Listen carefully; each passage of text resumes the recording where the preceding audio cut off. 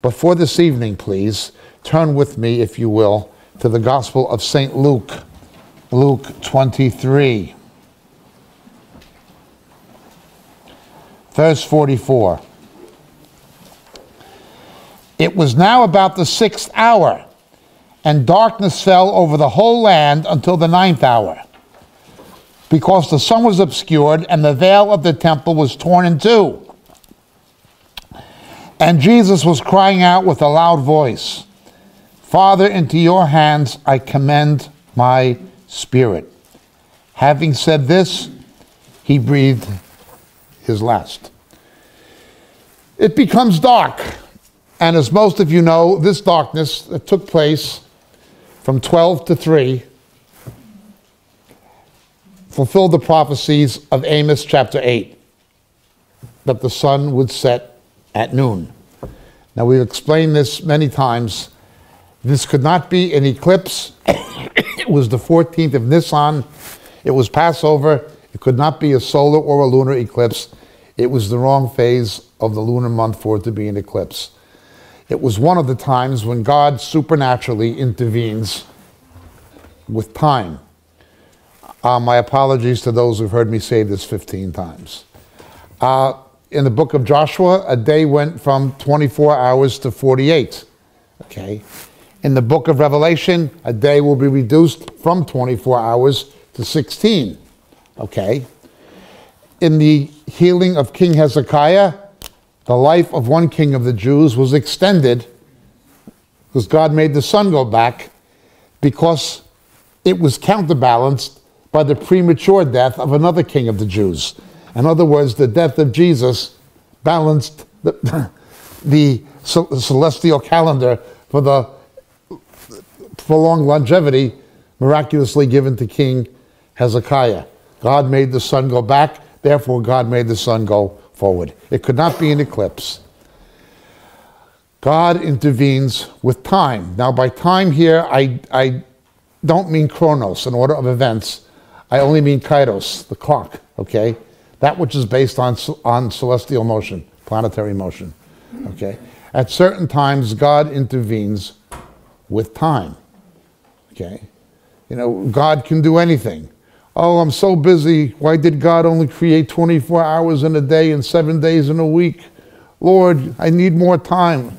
Well, you can do anything, Lord. Well, he did do it. You know, there were times when he did do it. But they were the exception, not the norm. Okay? He did do it. But they were the exception. They were not the norm. And there's more to come in the book of Revelation, when God will actually intervene in time with planetary motion. Remember, kairos, as opposed to chronos, which is an order of events, kairos always depends on the second heaven. The first heaven is the atmosphere of the earth. The second heaven is outer space. Paul says he was taken up to the third heaven, which is eternity.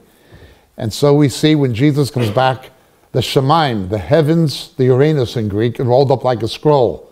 The second heaven is taken out of the way, so there's no time. Eternity meets us. Time is taken away like a scroll.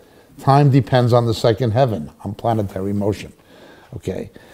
Now again, most of you have heard our teaching on Amos 8, where we go into this in some depth.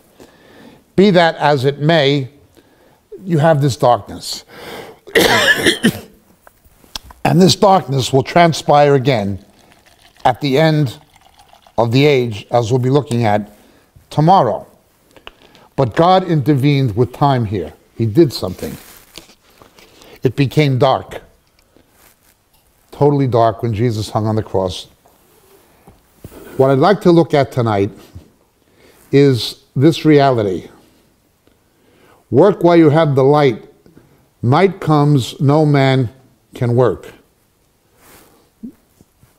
When men cannot work, God is working. When the darkness comes and we can't do anything. Isaiah described a time when the Lord tells his people to come hide for a while. When we can do nothing, it's because God is doing something that only God can do. Okay? There's no darkness in him. God is doing something only God can do. Now, the way we understand this is in the crucifixion. The crucifixion. We see the temple veil was torn here in Luke's gospel. What I'd like to look at tonight, please turn with me to the book of Acts, chapter 18.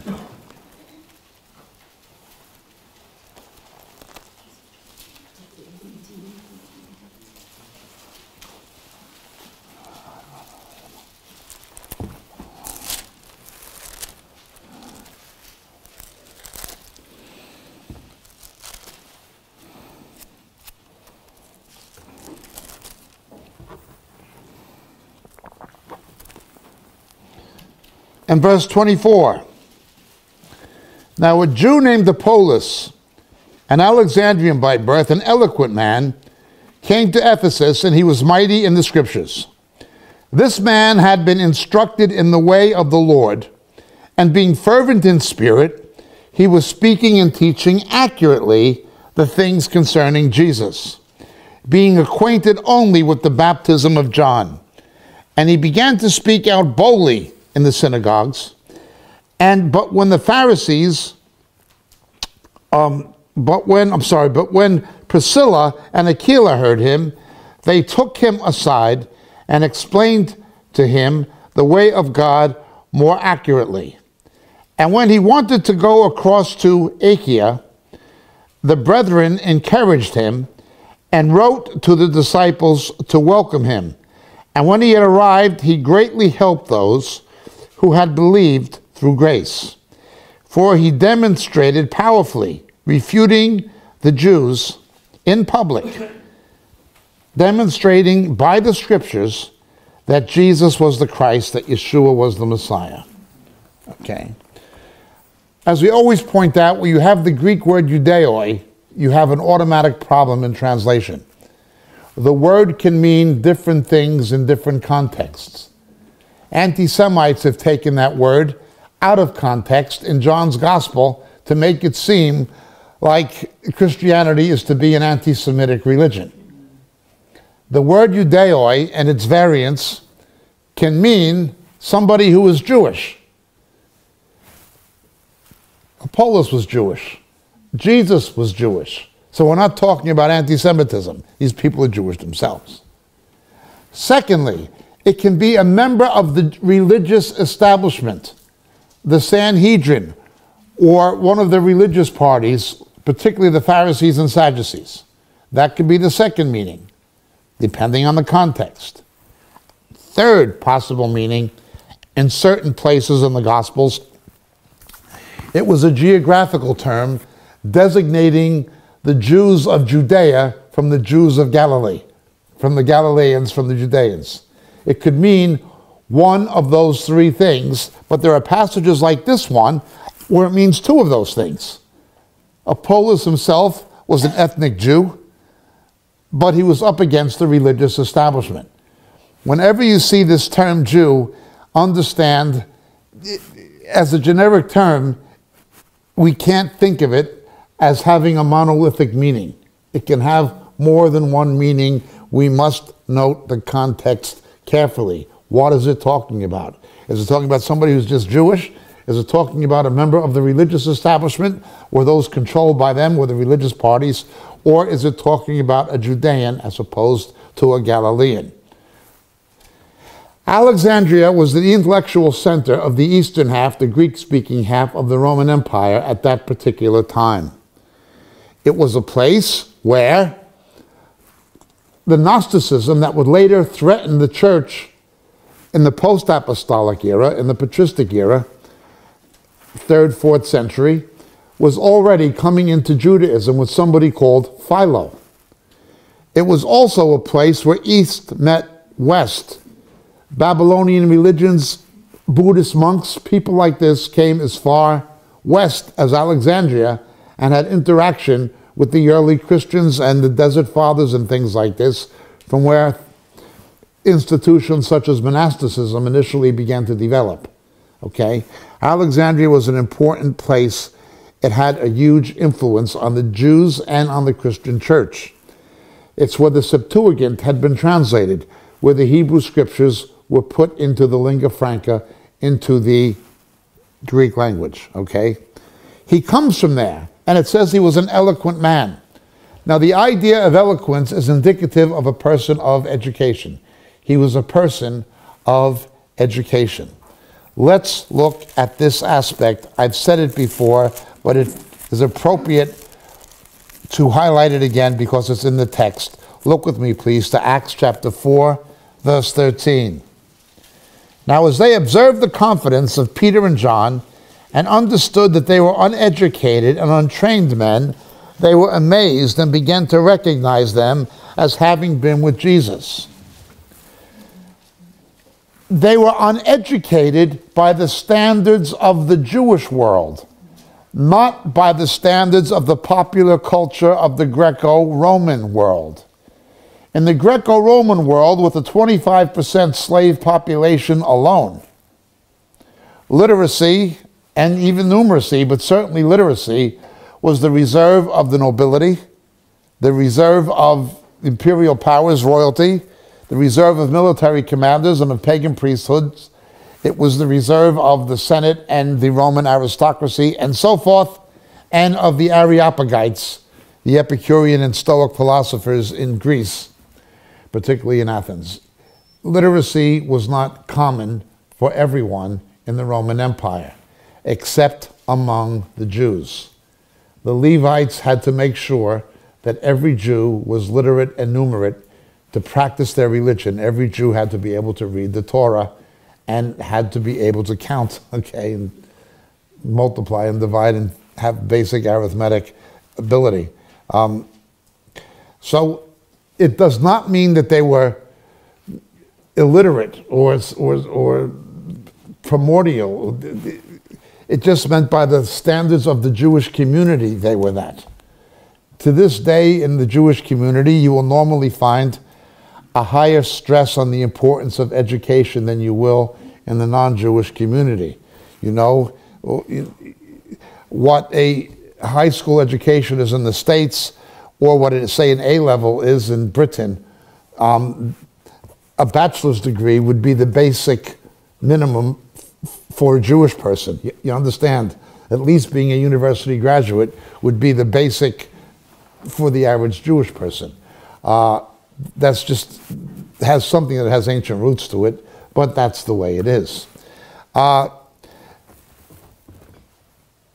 Those who were formally educated, the religious establishment, however, marveled at them as having been with Jesus. Remember, you cannot be with Jesus and not get smarter. We are told in 1 Corinthians chapter 1, it's easier for simple people to get saved than clever ones. It's easier for uneducated people to get saved than educated ones. It's easier for poor people to get saved than wealthy ones. It's easy for disenfranchised people to get saved than people of power.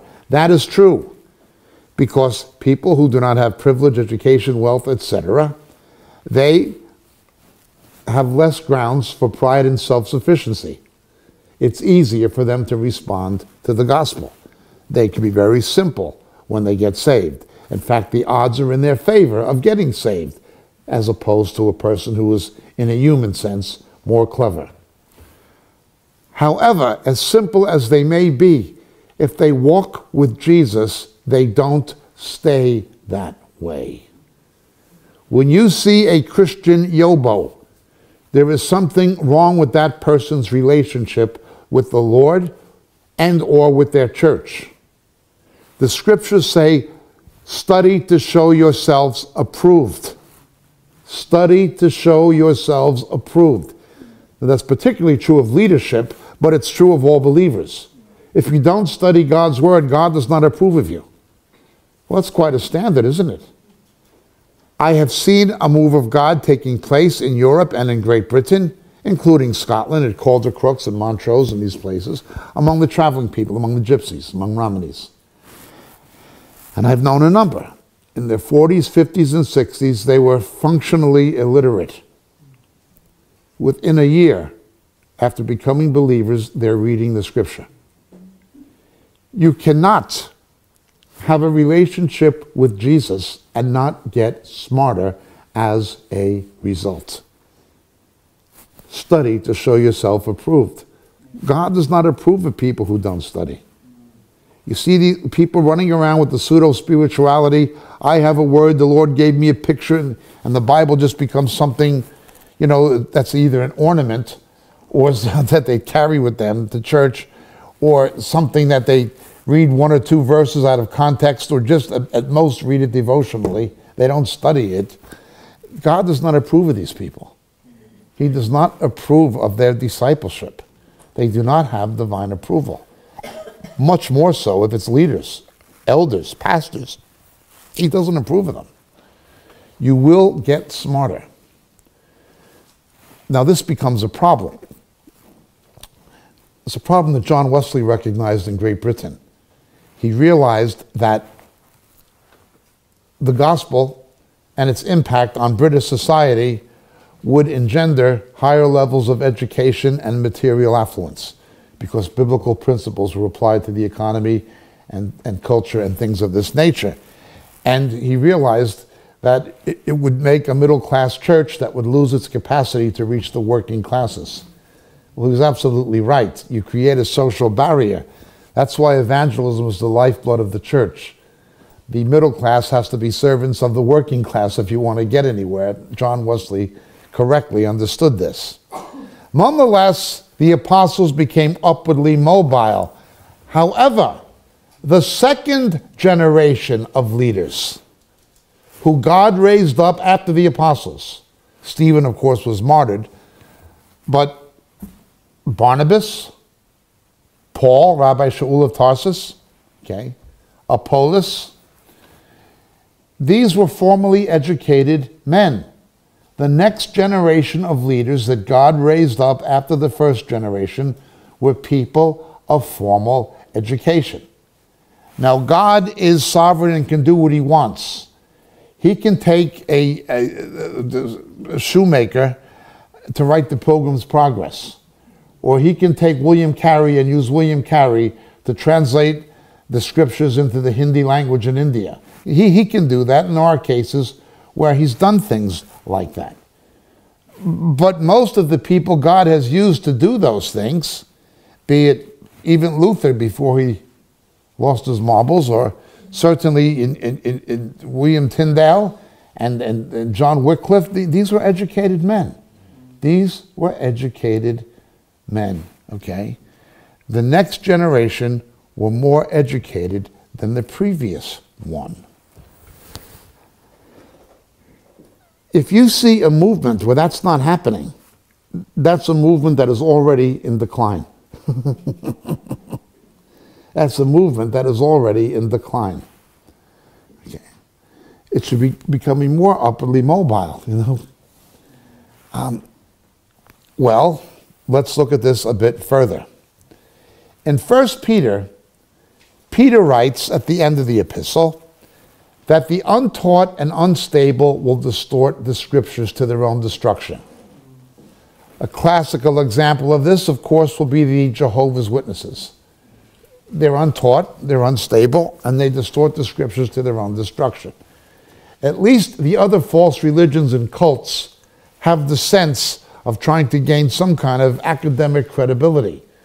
The Mormons have Brigham Young University, the Catholics have Notre Dame University, the Jews have Jews College Oxford. The Jehovah's Witnesses are anti-education. You know? The untaught and unstable will distort the scriptures to their own destruction. Okay.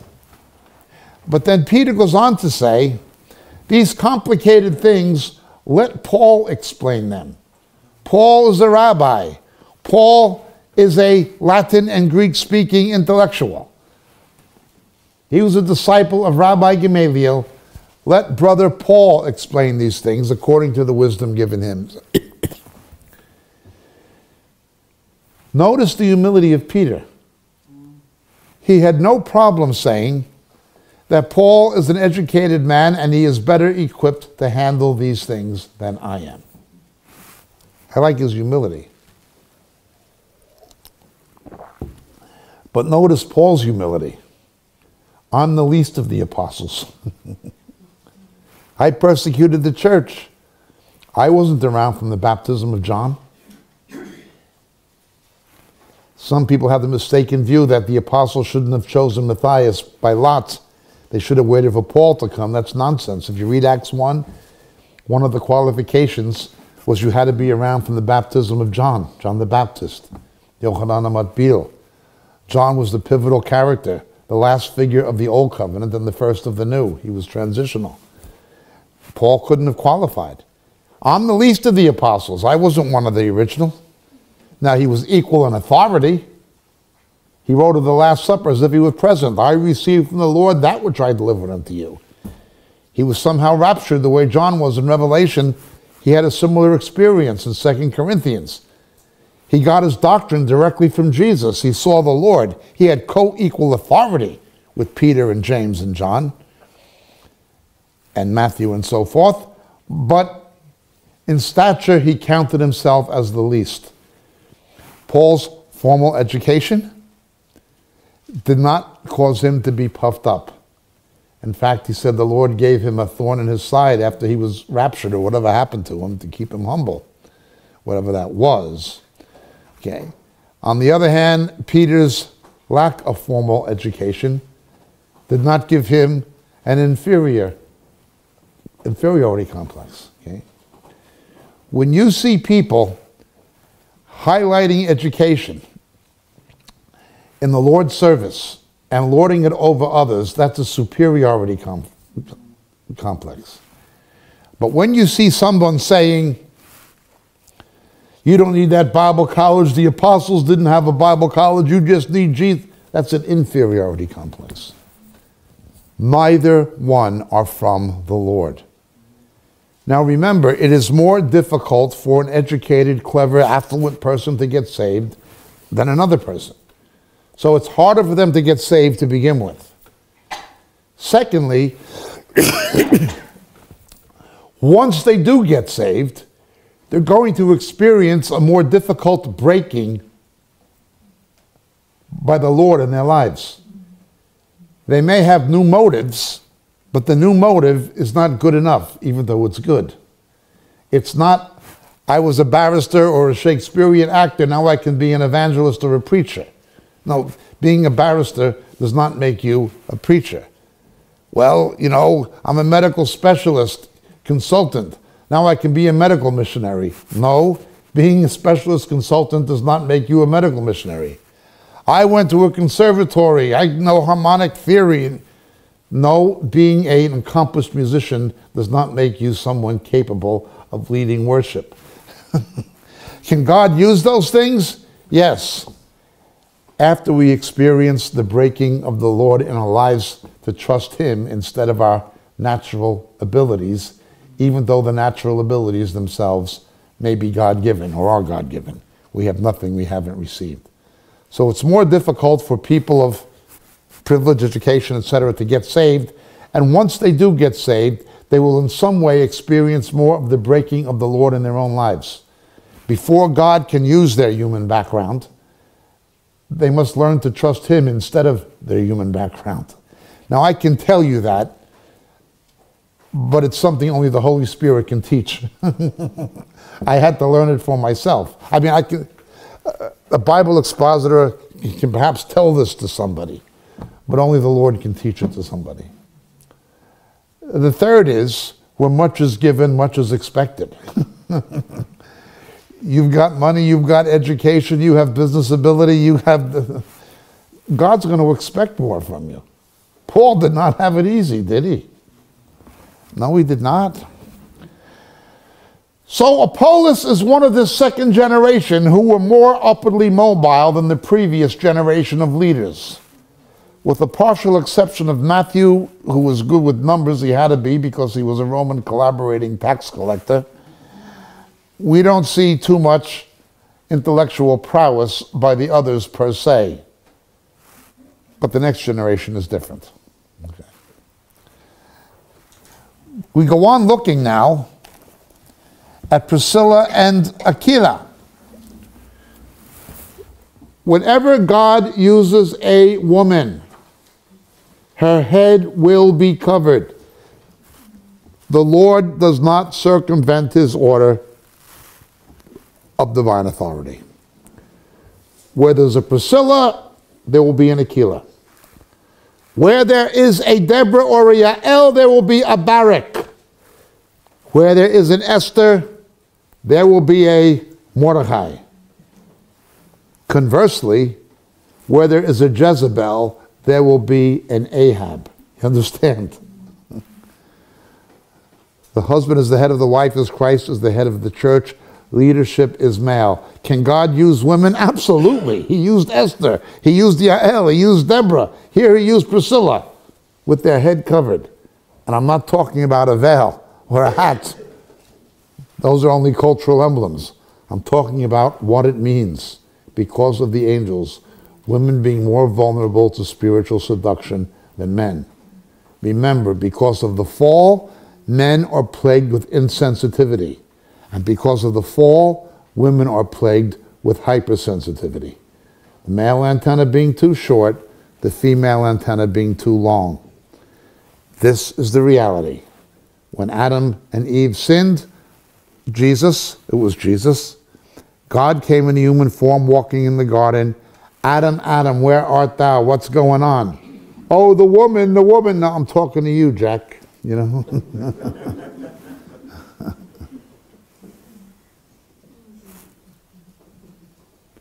The woman fell first. I'm talking to you. Yes, God will use a Priscilla. He uses Priscillas today. He uses Esther's today.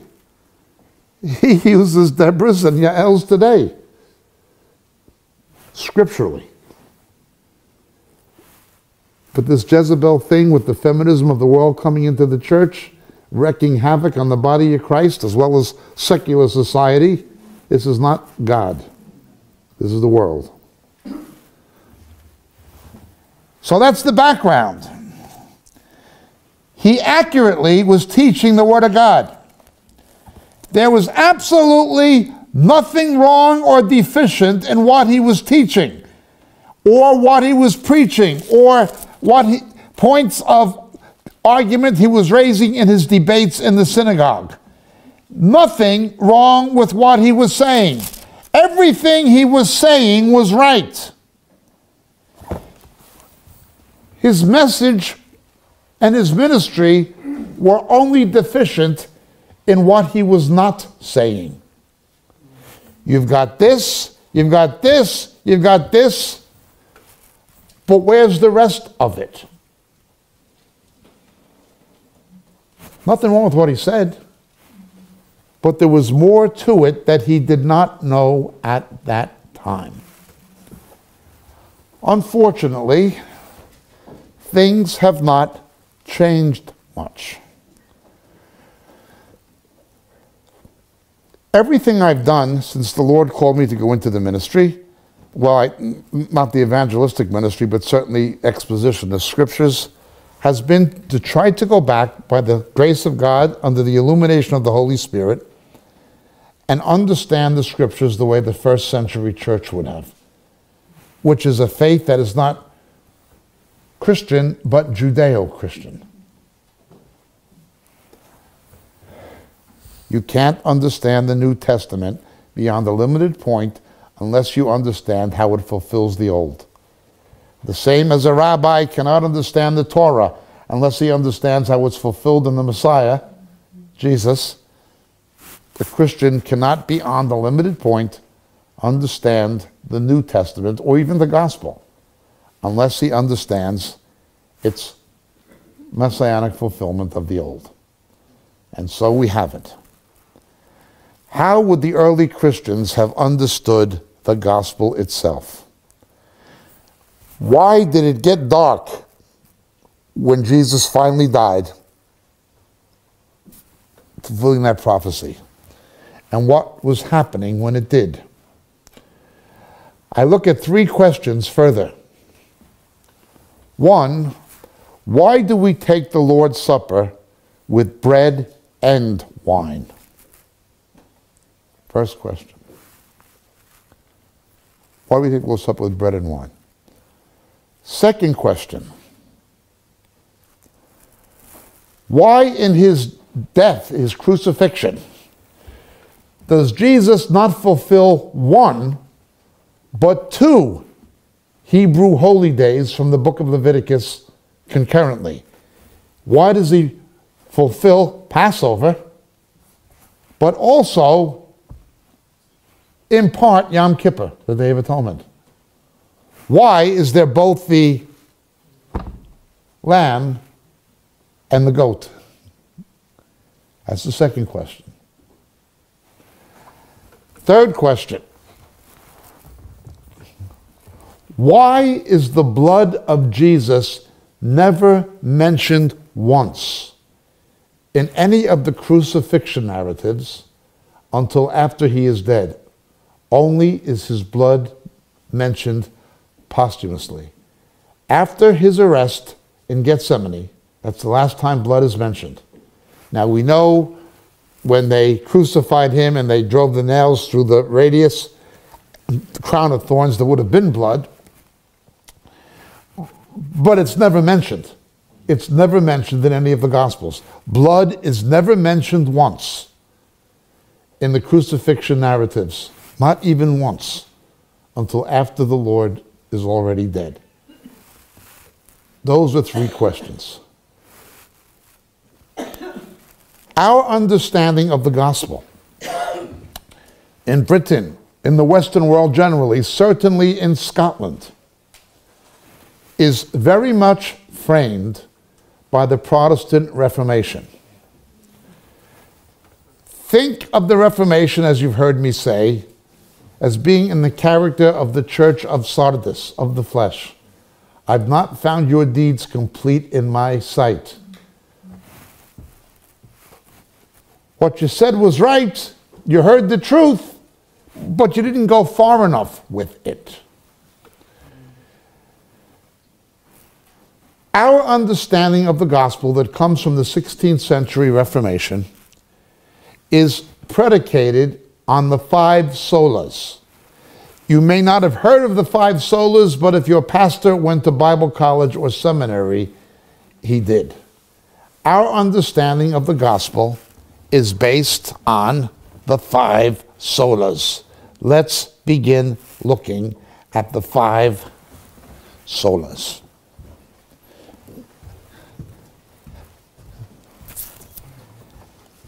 Almost everything was in Latin in those days.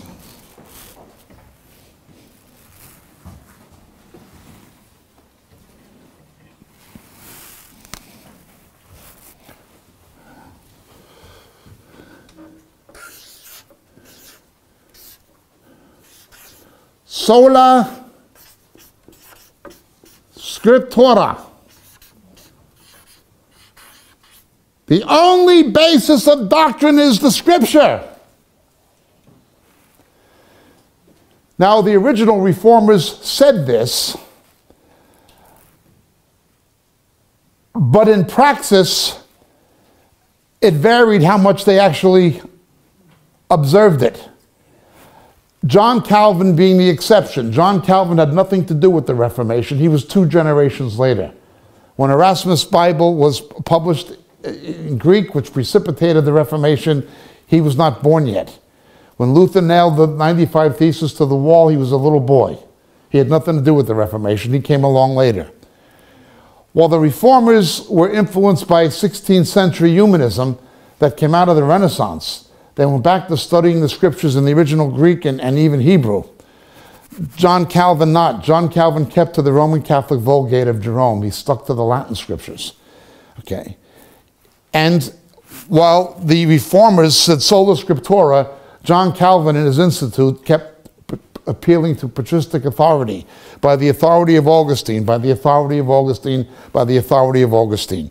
John Calvin was not a true reformer per se.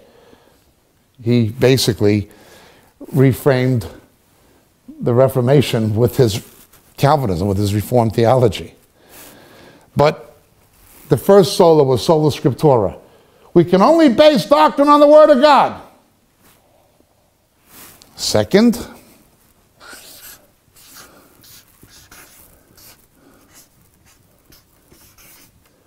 Sola fide. Only by faith. We're saved by faith in the completed work of Jesus in his death and resurrection. Only by faith. True.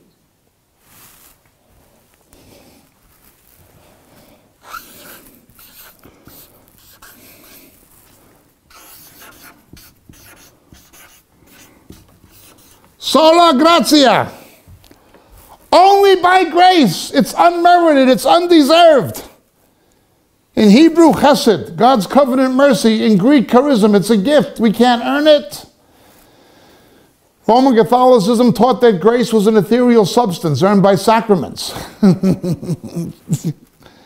How could you earn grace? It's a misnomer. Okay. Then,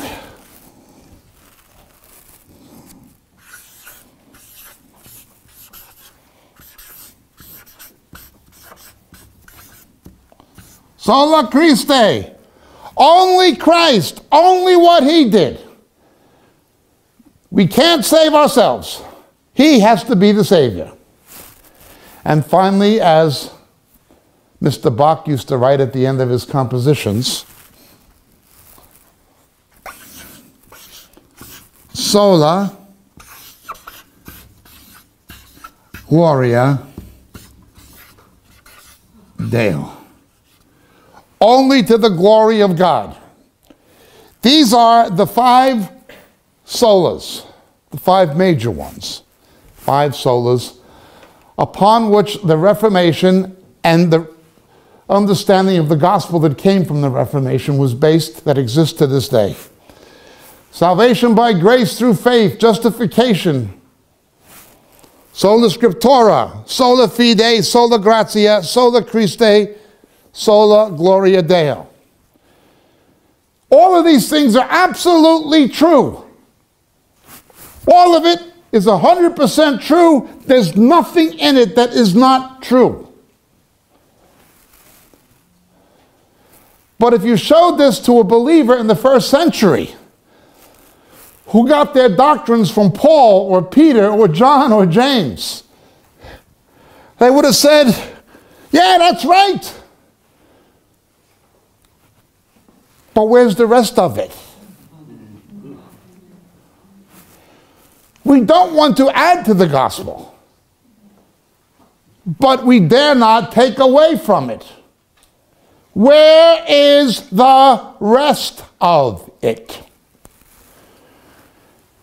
There is a clip visible on YouTube of the American Baptist John MacArthur teaching that we're saved by the blood of Jesus, we're saved by the death of Jesus, that the death of Jesus equals the blood of Jesus, and the blood of Jesus equals his death. That's the teaching of John MacArthur.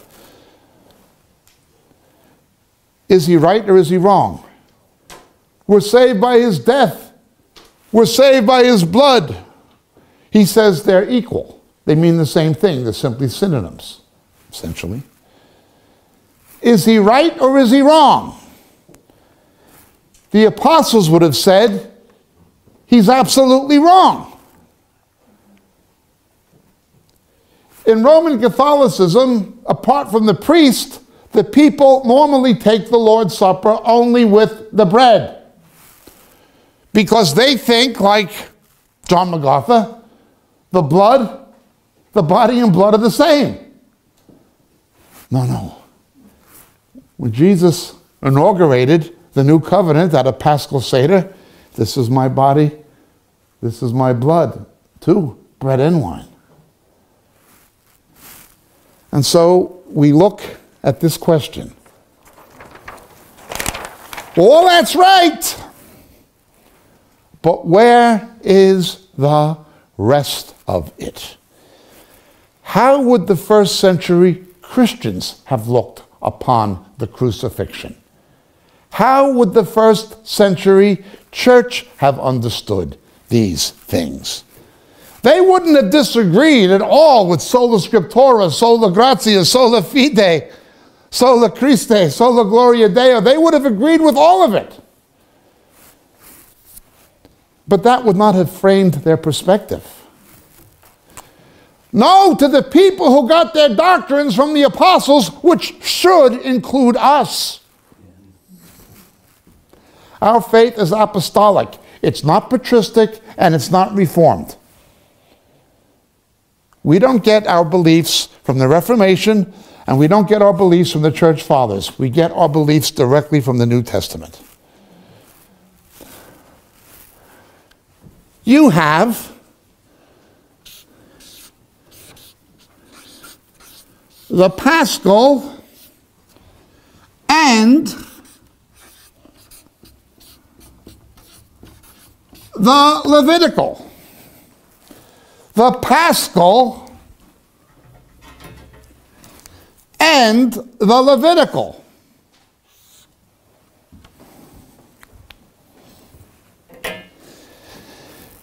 It is primarily 1 Corinthians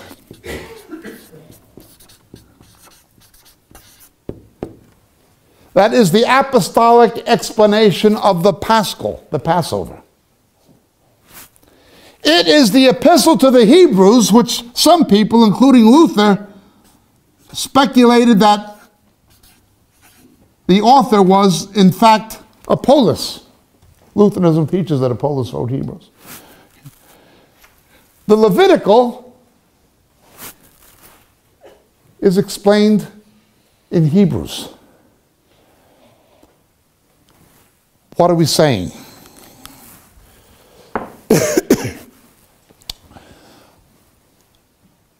Does anybody, I don't want to sound like a broken record, does anybody not understand how Jesus primarily fulfilled the spring holy days in his first coming and the autumn holy days are fulfilled in his second? Does anybody not know what I'm talking about? You don't? Okay. The feasts of Israel in Leviticus 23-24, okay? They're a picture of what a theologian would call Heilsgeschichte, salvation history. In his first coming, Jesus fulfills the three spring holy days in a primary sense. Passover, as the Passover lamb. The Feast of First Fruits.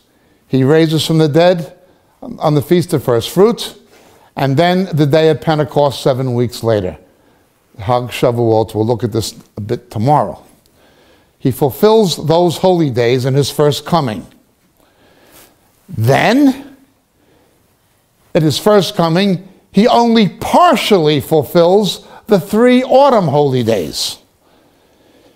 You have a partial fulfillment of Rosh Hashanah, which was actually the Feast of Trumpets, in his first coming at the pool of Bethesda in John chapter 5, where it says it was the feast of the Jews. That was almost certainly Rosh Hashanah. Okay. Second, the Feast of Tabernacles is fulfilled in John chapter 7, where they took the water and poured it out. That was a ceremony called Simcha Bet HaShoivah. They would take the water from the pool of Siloam, walk up the stairs to the Temple Mount, and pour the water out on the temple. Now, what's described in the New Testament, in the Mishnah and in Josephus, is now proven by archaeology. The original pool of Siloam is about 80% excavated now, and the stairway that they would have had the procession on is 100% excavated just about. It's amazing. Archaeology continually proves the authenticity of the New Testament. It was one of the things that demolished liberal higher criticism, who said that the Gospels were written at a later point by non-Jews, and the authors had far too much familiarity with first century Judaism for it to be written by non-Jews at a later point.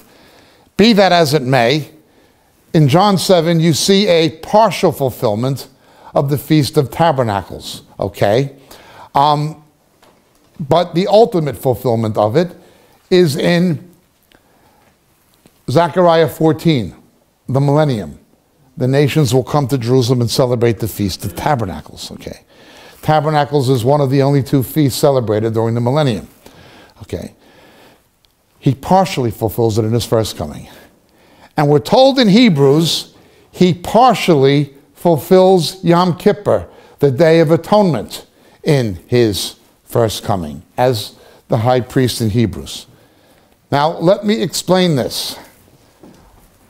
Again, most of you know this, but we have one or two who don't. Very briefly, and I'm giving you the nutshell version for the sake of brevity, okay?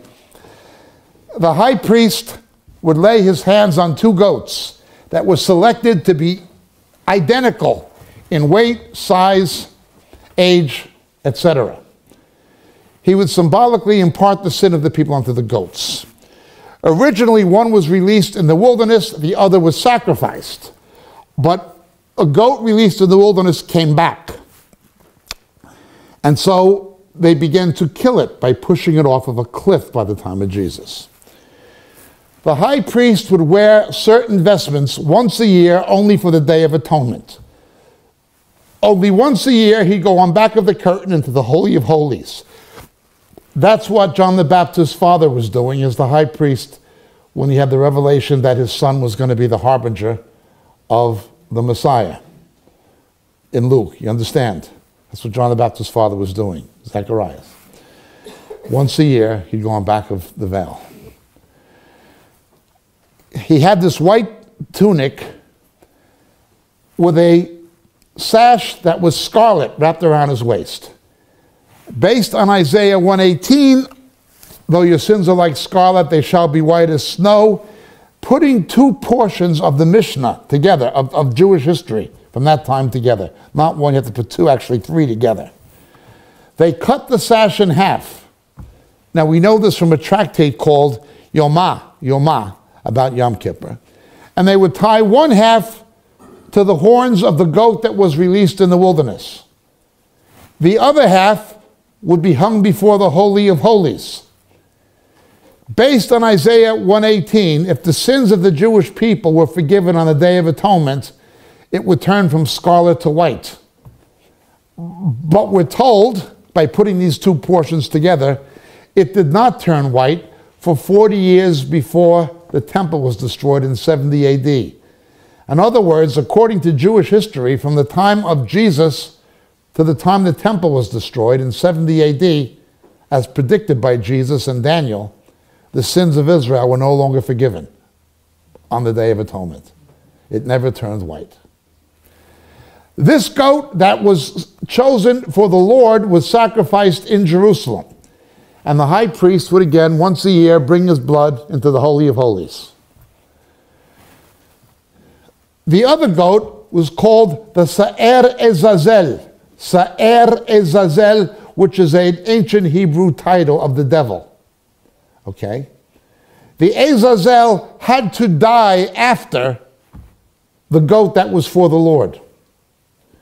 The goats were led through Jerusalem in a procession. The people would spit on them, kick them, throw stones at them, and beat them with sticks, cursing them for their sin. A type of the, obviously, the Via Dolorosa, of the crucifixion procession of Jesus. Okay. The Azazel would then, after the first goat was dead, be taken a distance of 90 stadia, a fair distance, into the wilderness of Judah and be pushed off a cliff and killed. You understand? The second goat would die after the first. That's the Azazel. In his first coming, Jesus was the goat that was for the Lord. You understand? Satan will be destroyed at his second. He partially fulfills the autumn holy days in his first coming. He totally fulfills them in his second. He fulfilled enough of them in his first coming so people wouldn't be able to say he's not the Messiah. But their ultimate fulfillment, the destruction of Satan, the establishment of the Messianic kingdom, and also the time of Jacob's trouble, the blowing of trumpets and so forth, the prophecies of Joel, those things have to happen at the end, even though they had a partial fulfillment in his first coming. Are you with me so far? You pretty much got it? We have tapes and things on the internet explaining it again in greater depth. Now remember in Nazareth, when Jesus was reading Isaiah 61, remember? And they tried to throw him off the cliff? Well, we know what time of the year that was. It was the time after Tisha B'Av, after the day where the temple's destruction was commemorated. But it was the time when Jews were looking forward to the autumn holy days, to Rosh Hashanah, as we call it now, Feast of Trumpets, Yom Teruah, and then the days of awe, the 10 terrible days. We look at that tomorrow. And then Yom Kippur, the Day of Atonement, okay? So we know that was the time of year it was happening. But they tried to throw Jesus off the cliff, remember? But he evaded them supernaturally. The Father protected him. They had the wrong goat, you understand? He doesn't go off the cliff. That's the judgment of the Azazel. They had the wrong goat. They tried to say he was evil and throw him off the cliff, but they had the wrong goat. He was the other goat that was for the Lord who had to die in Jerusalem. You understand? Does anybody not understand? Okay. Now, we have a partial fulfillment of Yom Kippur on the day of the crucifixion. A partial fulfillment. When we read the book of Numbers, chapter 12, we see something interesting. That a Jew could eat the Passover with either a lamb or a goat. Or maybe it's Exodus 12. With either a lamb or a goat. Why could you eat a goat? We all know about the Passover lamb. Why could you instead have a goat on Passover? Because he would partially fulfill Yom Kippur. You understand? The focus was on the lamb, but you could also have a goat. Both were there. So, in the Paschal,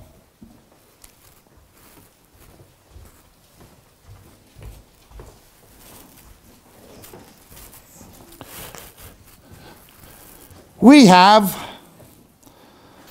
the lamb. In the Levitical, the goat. Okay. Let's continue. On the Day of Atonement, Yom Kippur, the way Jews would have salvation in the Old Testament is kaporah. Yom Kippur comes from kaporah. If they had real faith and real repentance, if it was genuine and sincere, the blood of the goat would make kaporah, would cover their sin until the Messiah came and removed it. They would be gathered to their fathers, to the bosom of Abraham if they died, okay? And wait for the Messiah to come to remove the sin. That was now covered. They had a temporary provision, but they could not enter into eternity yet. Okay. They were in eternity, but they couldn't enter paradise yet. They were in the bosom of Abraham. Okay. Okay. So the Paschal aspect of the crucifixion, the Paschal and the Levitical. The Paschal comes from the Hebrew word le-ha-kriv. Le-ha-kriv. Where we get the word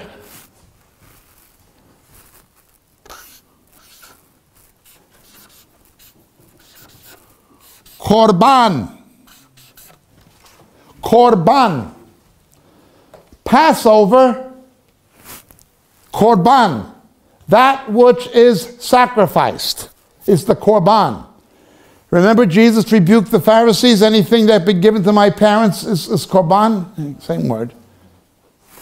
That sacrifice given to God.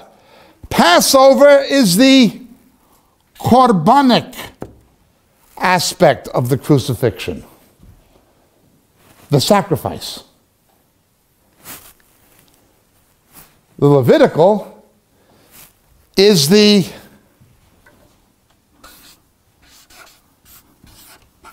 kaporic. The kaporic from lekaper, to atone. Our word atonement was invented by William Tyndale, and it was a brilliant invention of a word. At-one-ment. Okay. Lekaper.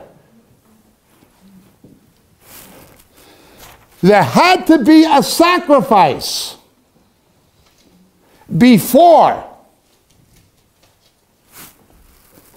there could be kapora. This comes to the body and the blood. In the paschal aspect of the crucifixion,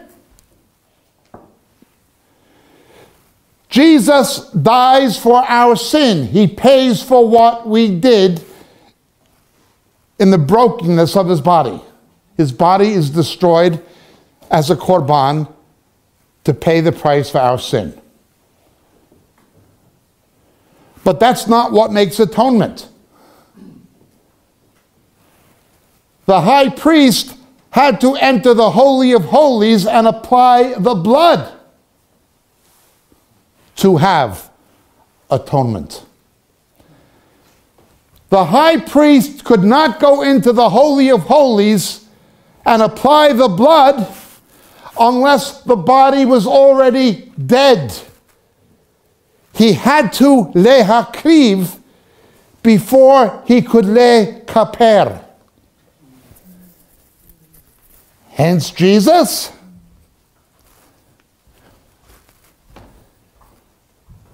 in the Lord's Supper, 1 Corinthians 11. Ze gufi sheniyashpar badchem zot asu lezikroni. This is my body broken for you. The matzah, the bread, is striped and pierced, corresponding to the flesh of the paschal lamb. My body is broken for you. Okay. But then he takes the cup after supper and he says, Hakos azot hi abrita hadasha ze dami sheneyashpach badchem zot asu lezikroni. This is my blood poured out. The blood could only be efficacious once the body was dead. His blood could only avail for us once he paid for what we did. You understand? Where it says the blood justifies, it does. Only because he first paid for what we did. We're justified by his blood because he paid for what we did. The high priest could only apply the blood and make kapara once the korban was sacrificed. You understand? Now let's look at Matthew chapter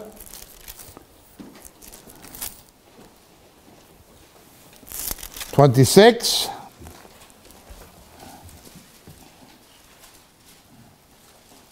Verse 27.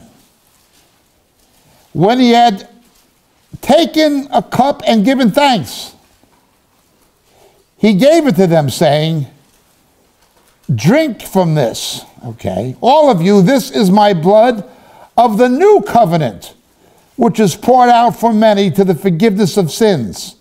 But I say to you, I will not drink of the fruit of the vine from now on, until that day when I drink it anew with you in my Father's kingdom. Okay.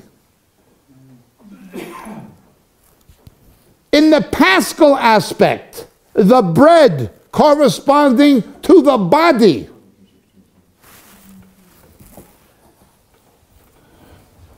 looks to the past, to what he did.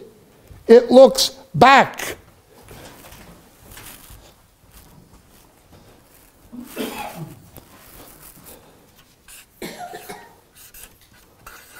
But he tells us, I'm going to drink this anew with you in my Father's kingdom.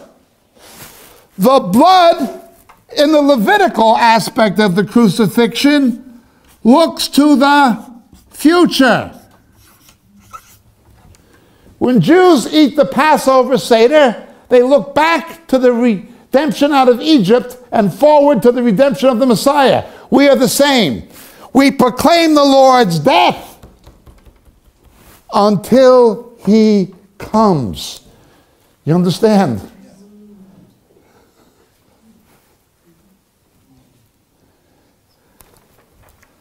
No, the body does not equal the blood.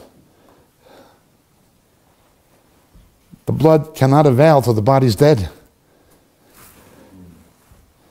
Well, let's go further with this.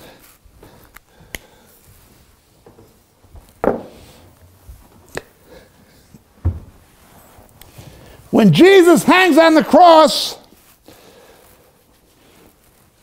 Pontius Pilate puts up the sign, Jesus Christ, King of the Jews. King of the Jews.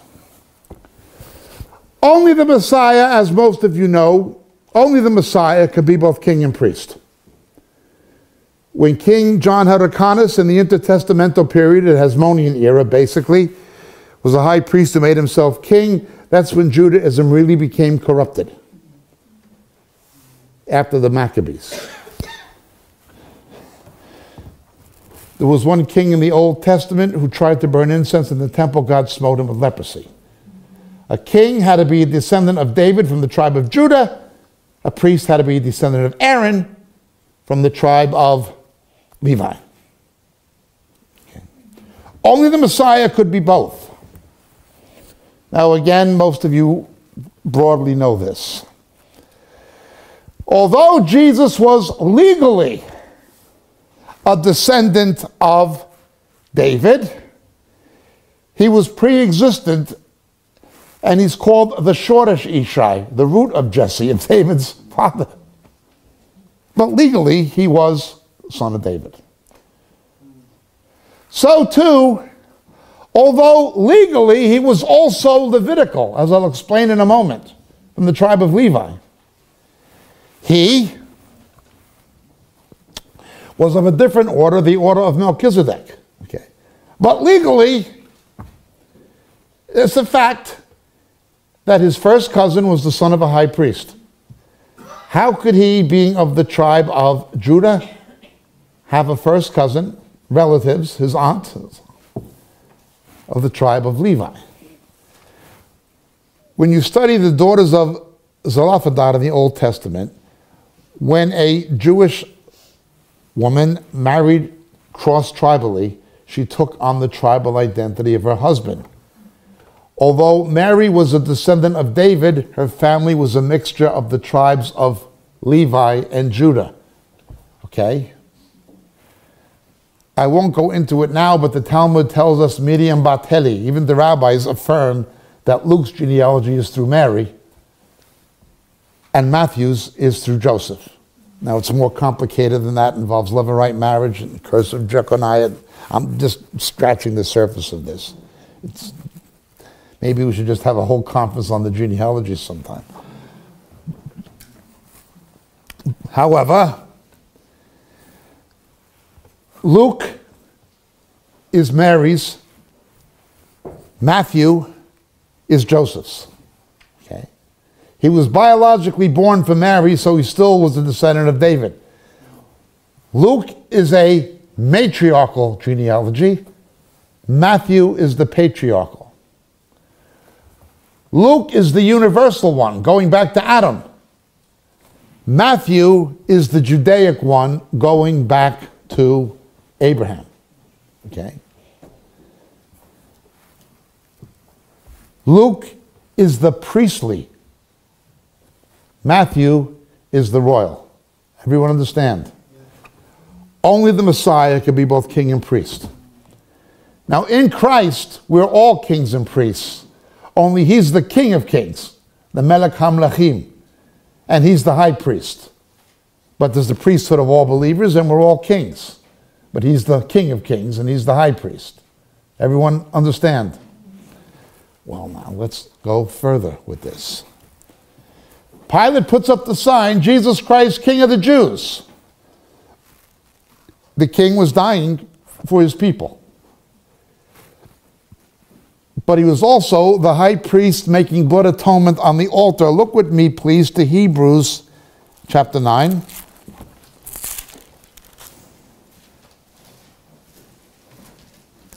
Verse 16. For where a covenant is, there must of necessity be the death of the one who made it. For a covenant is valid only when men are dead. It's never in force while the one who made it lives. High priest had to die.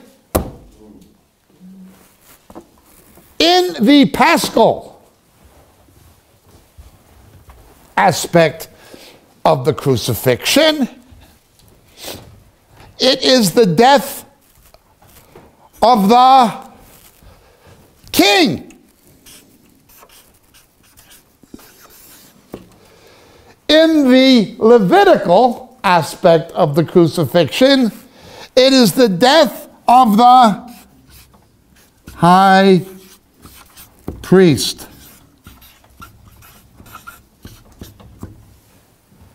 Everyone understand?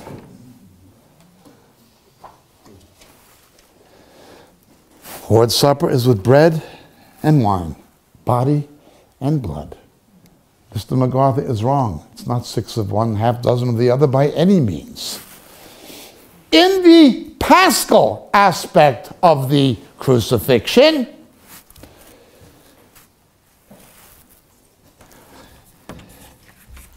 Jesus is passive. In the Levitical aspect, when he enters the Holy of Holies, of which the earthly one is a mere copy, Jesus is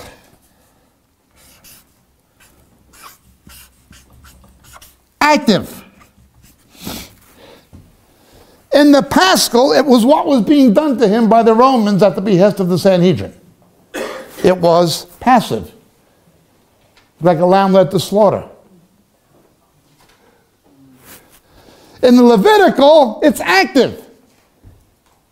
He is applying the blood on our behalf, making atonement. Everyone understand?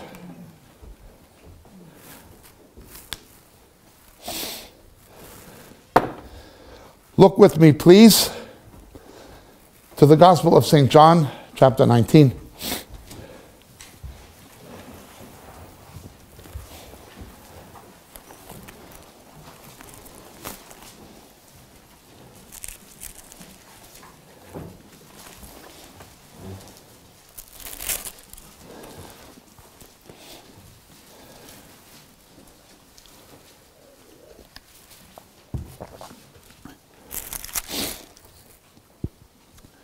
Verse 34, please. But one of the soldiers, seeing he was already dead, notice he was already dead in verse 33. And verse 34, one of the soldiers pierced his side with a spear, and immediately blood and water came out. That is the first time blood is mentioned in any of the Passion narratives. And any of the accounts of the crucifixion, the blood is only mentioned after the korban is dead. He could not lekaper until there was a korban. There was a need to lehakriv. Everybody understand? That's the first time the blood. Quite a number of years ago, as a young believer, with considerable interest and even fascination, I read a book about when the Turin shroud was investigated scientifically for the first time. It was reinvestigated some years later.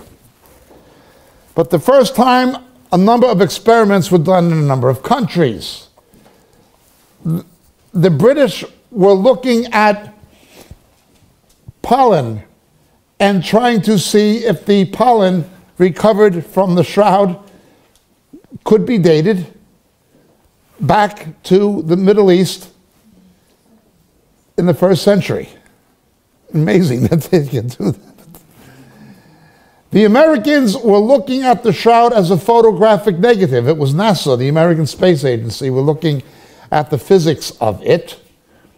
The British were looking at the botanical biology of it, and the French were looking at the medical pathology of it. They kept cadavers respirating. They were brain dead, of course. They were cadavers, but they kept them respirating on artificial life support systems. And they crucified these cadavers, Roman style, and then they did autopsies. They did postmortems on the cadavers. And they were trying to medically determine what Jesus would have died from clinically. And their conclusion was he died from pericardial effusion and hypovolemic shock. That's what would have killed him. And they explained what it would have been like having the nails through the radius. The diaphragm could not expand to facilitate respiration without pulling up. It was just you couldn't think of a crueler way to kill somebody. And he did it not just for all of us, he did it for each of us. If you or I were the only ones who ever sinned, which we're not, but even if we were, he would have went through that just for you or for me personally. He didn't just die for all of us, he died for each of us. God would have become a man and went through that just for us. I don't need to know about self-worth, and that's the price God values me at. I don't need to worry about self-esteem. I need to worry about self-debasement. Well, let's look at this now. When you have those combination of factors resulting in the death, you had an accumulation of water and blood in the lower thorax, and it meets, the medical evidence meets the gospel account of stabbing through the rib cage and the blood and water coming out, which has a symbolic meaning, obviously, of the two covenants, flesh and spirit, and so forth.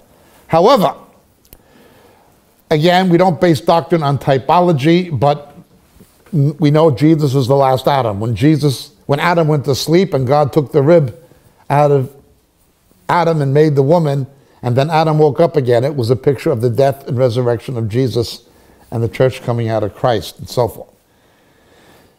Well, it happens and the blood shoots out. Okay. That's the first time the blood appears. After he is dead, it says. Seeing that he was already dead, they didn't break his legs, which fulfills an Old Testament prophecy. Okay. He had to be dead before the blood could show up. Now, there was blood, but it was not recorded. And it was obviously, there might have been internal hemorrhage, but there was no external bleeding of a hemorrhage type volume. Just bleeding from the thorns and the Roman scourging and so forth. But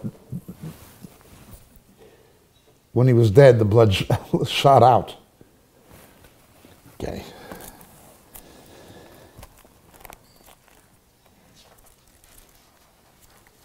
Look with me, please, to Hebrews.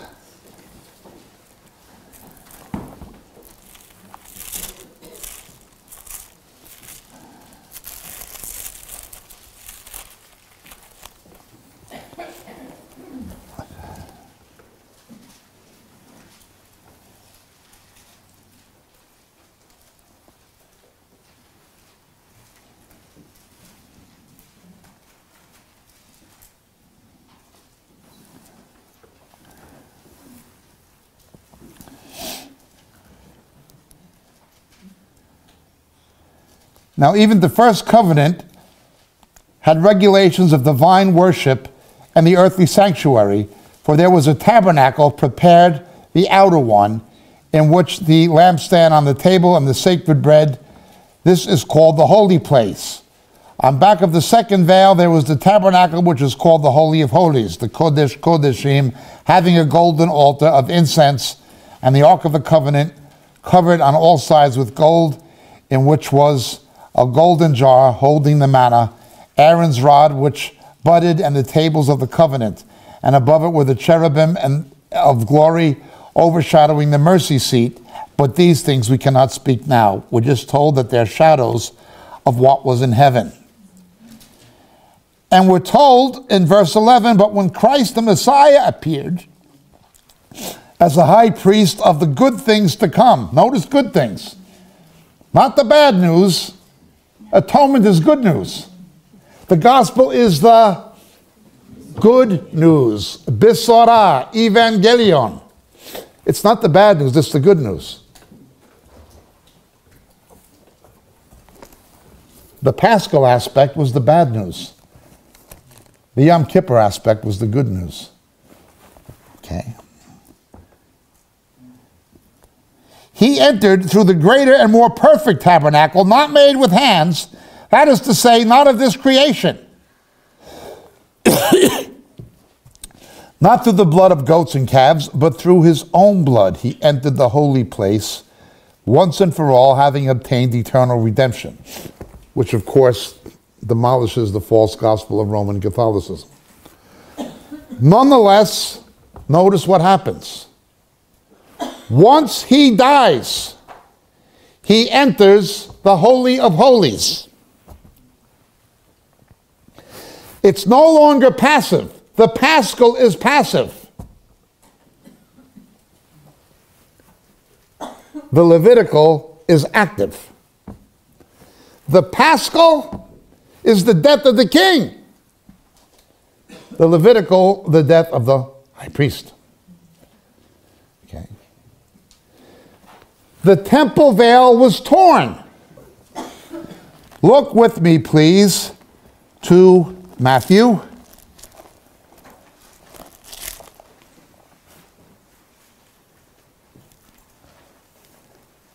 Chapter 27, verse 51. Behold, the temple veil was torn in two from top to bottom. Okay. That is kapora. That is at-one-ment. Sinful man is no longer separated from holy God. Okay? That is kapora. Let us look very briefly to Mark's gospel.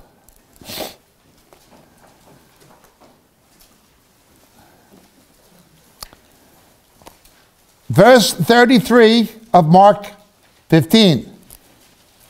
The 6th hour came, darkness over the whole land, once again as in Luke, until the 9th hour.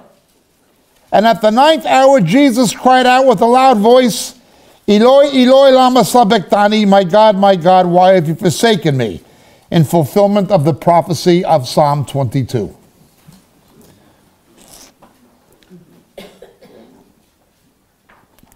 And we read once again, when this happened, the veil of the temple was torn from top to bottom in verse 18.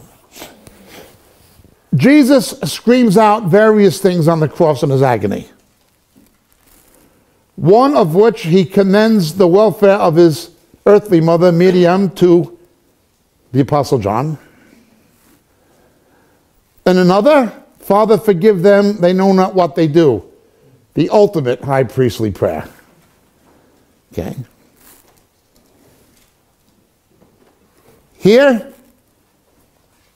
he says, my God, why have you forsaken me? But it's in Aramaic, not Hebrew, not Greek.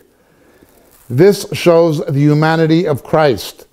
We know from when black boxes are recovered from aircraft tragedies, crashed aircraft, that although by international convention the language of aerial navigation is English, in a crisis people revert to their mother tongue. he was no different.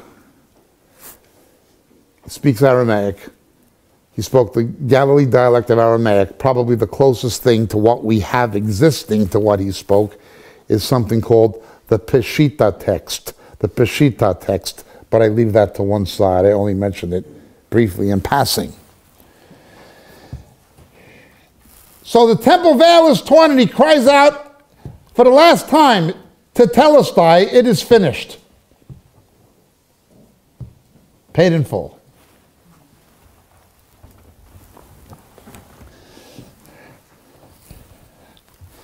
In the Paschal aspect of the crucifixion, it is the completion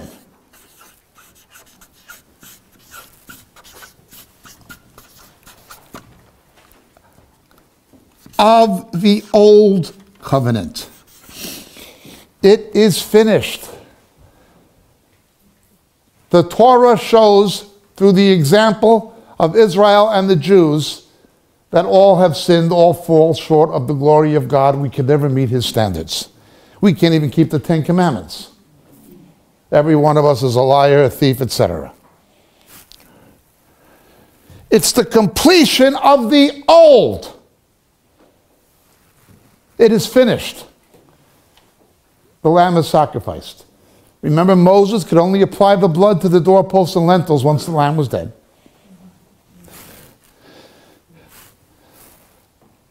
I long to drink the cup, but we will do it new in my Father's kingdom. This is the cup of my blood of the new covenant. The Levitical is the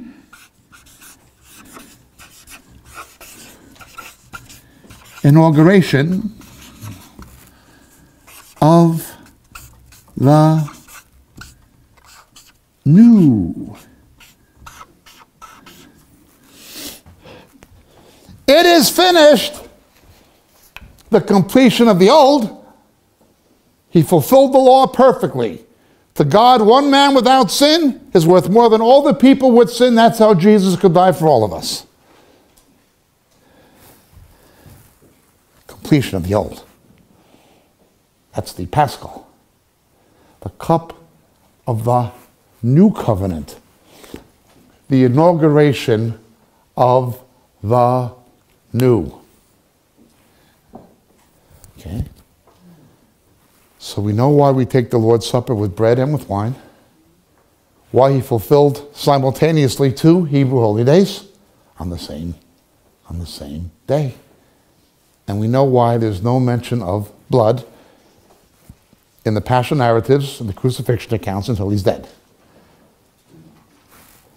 The Korban had to be dead before the high priest could apply the blood. The Paschal and the Levitical. The 1 Corinthians explains the Paschal. Hebrews primarily explains the Levitical. Now there are other passages, but primarily. Okay.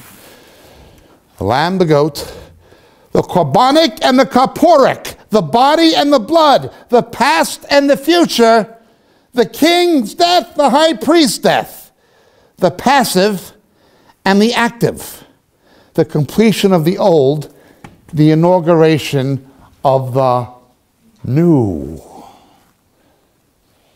It gets dark. Very dark. Fulfilling the prophecies of Amos. Say it again. Nobody could do anything. But when it gets dark and nobody could do anything, Jesus was doing something. In the dark, it was all passive, as we would see it. But as God revealed it to us in Christ, it's the active. As we'll begin exploring tomorrow, a time of spiritual darkness characterized by everything from political and economic chaos to moral disintegration. of an unprecedented, historically unprecedented scale is going to happen before Jesus comes. The Antichrist will be manifested. These things are going to happen. It is going to be very dark indeed. Work while you have the light. Night will come, no man can work. A time is coming when we won't be able to preach the gospel anymore. The Holy Spirit will no longer be restraining evil or convicting men of sin. The time of the Gentiles will begin to draw to a close. The age of the church per se will be finished. God will revert to dealing with Israel and the Jews, but in the darkest hour of their history. It will not be a happy time. It's going to be very dark. Nobody can do anything. Well, this tells us two things. One, we should be working now while we still have the light. But two, when it gets dark, don't worry. No, we can't do anything. But Jesus will be doing something. God bless. See you tomorrow.